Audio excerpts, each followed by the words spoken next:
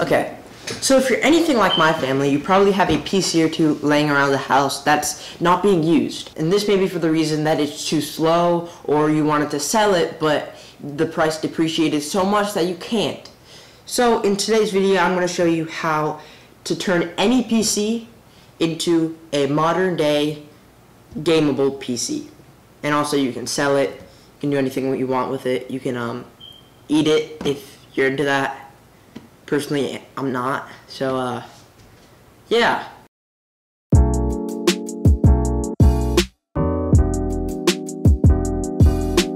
So you may be asking, what kind of computer am I going to be upgrading? And my answer to that, ladies and gentlemen, is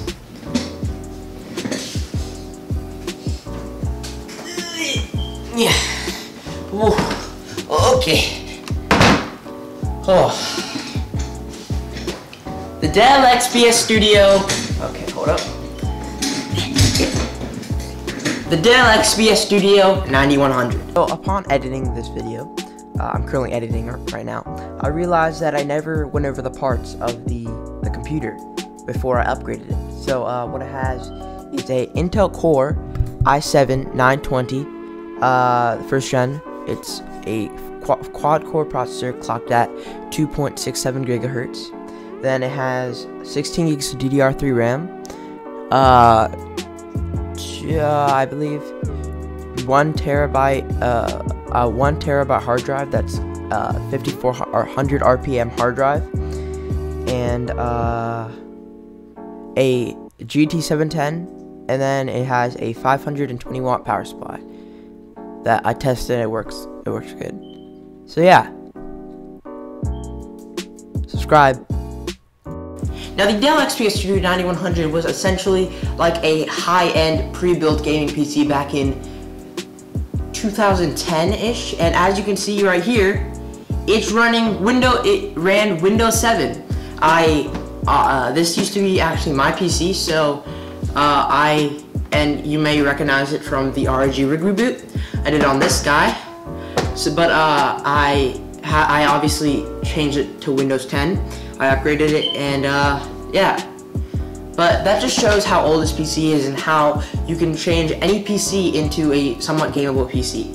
Now, you may be asking, I couldn't find a Dell XPS Studio 9100. Well, what I'm going to be telling you today can apply to anything, like a Dell Optiplex, like one of those small skinny ones that you can find at school or something, like another bigger Dell Optiplex, or another old pre-built PC that you have. Just make sure that it has a PCIe slot and it supports your graphics card before you do that. So this is my part selection. Now, inside this Dell XPS Studio 9100 is two 5400 RPM hard drives. Now, you probably know that hard drives are not the most, what can I say, fastest form of storage on the market, let alone a 5400 RPM drive, but I'm going to be upgrading those into this, which is the Silicon Power 256 gig SATA 3 SSD. Now, SSDs are faster because they don't have any moving parts, so the data is constantly spinning in a hard drive and it tries to access it, whereas on a solid state drive, it's pretty much a direct path to the data. So that is why a solid state's always faster. So the next thing I'm going to be doing to this PC is adding new thermal paste. So this is Arctic MX4, and this is actually a really good thermal paste that a lot of people use, and it's actually very well known. This is what I use in my personal system, and this is what I'm going to be using in this system. Now, the current thermal paste is about 10 years old, so I thought, why not? The graphics card currently, I upgraded actually to a GT710. Now, I upgraded it when I didn't really know a lot about computers, so I thought the GT710 was actually good, but I then quickly found out that it was bad. Like, really bad. And if you have a GT710 and you feel that a GT710 is a great graphics card, have at it. And I won't judge you.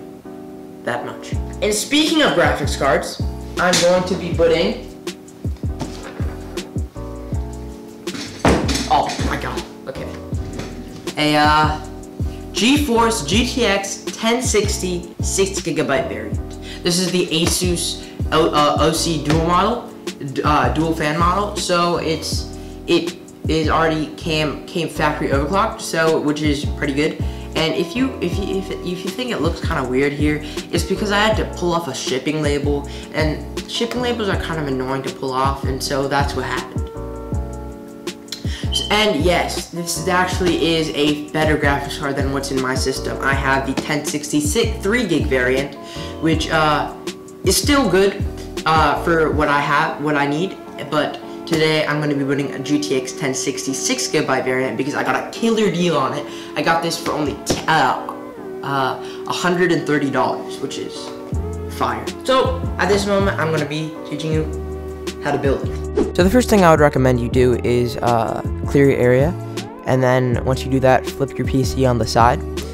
And once you did that, as you can see, I'm having a little bit of trouble. I would just pop the side panel out. I'm still having a bit of trouble, but you know what? I got there eventually. So just pop the side panel out, and you'll see the computer. So here's just a tip: clean the computer with canned air before you work on it. And if you don't know what canned air is, I'll put up a picture. But canned air would just make it less dusty and more better, and it could also help the temperature and performance. So yeah. So you're probably confused on where you're looking at, so I'm just gonna give you a quick rundown. So that's the graphics card. That's the CPU cooler. Yours probably might look different. In fact, all your parts might look different, but same general idea. So underneath the CPU cooler is the processor itself. The CPU is the processor, if you didn't know what the CPU is. And then that's the RAM. You might have less sticks than I do, but you probably still understand what RAM is. And then that's the hard drive. So the first thing I'm going to be doing is removing the graphics card. As you can see, I'm pulling down these two blue things, and that is lifting the part where the graphics card is being held into. For you, it could be screws. These are called the PCIe covers. So as you can see, there's the graphics card. You can see a better angle, and what you just want to do is apply gentle pressure to just pull it out, and just wiggle it out of there, and see, as you can see, it's out. So now I'm going to be showing you how to replace the thermal paste of the CPU. So what thermal paste does, it essentially sits between the cooler and your CPU, so that it'll help with thermal conductivity, and you'll be getting the right ideal CPU temperatures. So what you first have to do is unplug the CPU fan header labeled CPU_fan. This is usually at the top right of your motherboard, and this is what powers your CPU cooler.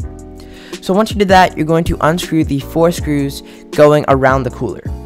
You can use a screwdriver, or you can use an electric screwdriver.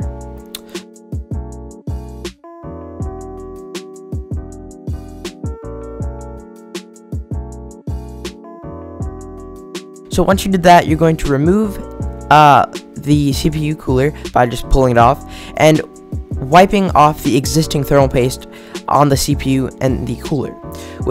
You can do this by getting some toilet paper or coffee filters and putting some isopropyl alcohol on it and just wiping it off.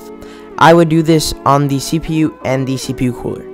So when you're doing it on the CPU, I would recommend taking the CPU out of the socket so that you don't get alcohol all over your computer.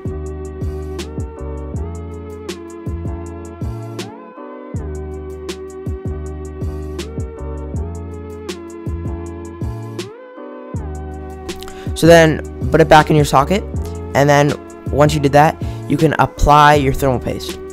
Now there are many ways to apply thermal paste. The most common one is the P-dot method, where you put a glob in the middle of your CPU. It should be the size of a pea. That's why it's called the P-dot. And you put that in the middle of your CPU. Then you can apply your cooler again by screwing it in and placing it in the middle of it, obviously. And then when you screw it in, I would recommend screwing it in an X format, meaning you screw one in and then you do the one diagonal to that one, and then so on and so forth. It'll be like an X.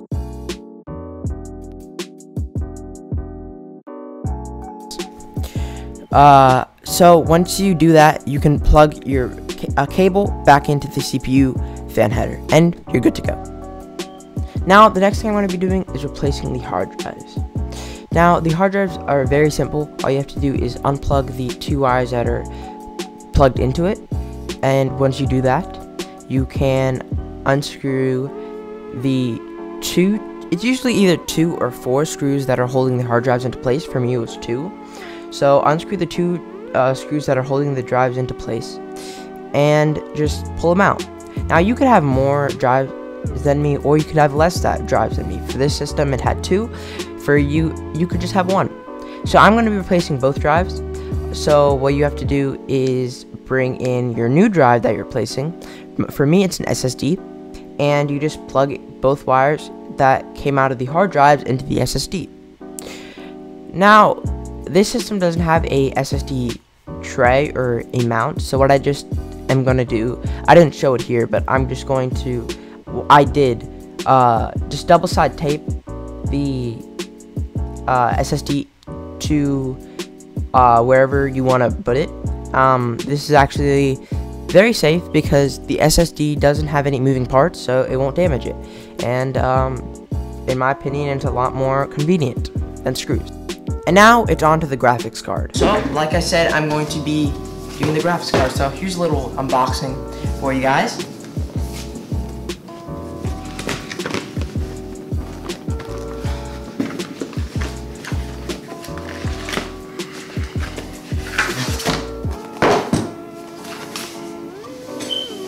Oh yeah. Okay, so like I said, I got an absolute killer deal on this graphics card. It's a 6 GB variant of a GTX 1060.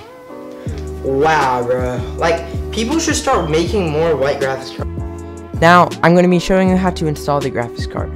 So you're going to be installing into this green slot right here. It might be a different color for you, but generally, it's just the first PCIe slot. So what you're going to do is make sure that there's room, like there's no cables in the way, and once that happens, you can hold the graphics card like I am right now on the screen, and just apply just line it up on both sides and just apply gentle pressure inwards. And once you do that, you can lock the graphics card into place with the screws that you use to take off the PCIe covers, or with this weird mechanic that this PC has, which you just push. So the next thing you're going to be doing is powering a graphics card. So I want you to grab the 6-pin connector and just plug it into the graphics card. If you don't know what a 6-pin connector is, I'll put a picture on the screen, but you just want to grab it and just plug it in at the port that in your graphics card. If you don't have that port, then you don't have to worry about this portion, but just keep that in mind. Finally, let's, okay, oh my, that's unfortunate. Please excuse my cable management right now. I tried, okay, it doesn't normally look like this. You already saw my setup video. Let us see if this turns on and boots. Okay, that's a good sign. The fans are running. Put us into BIOS,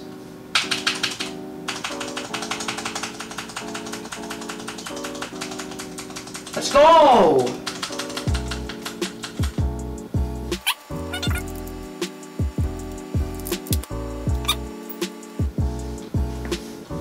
And now, as you can see, this computer works.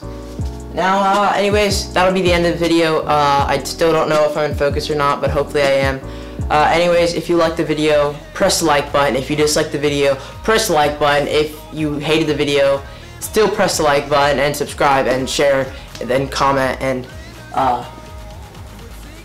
yeah, it works. Anyways, bye.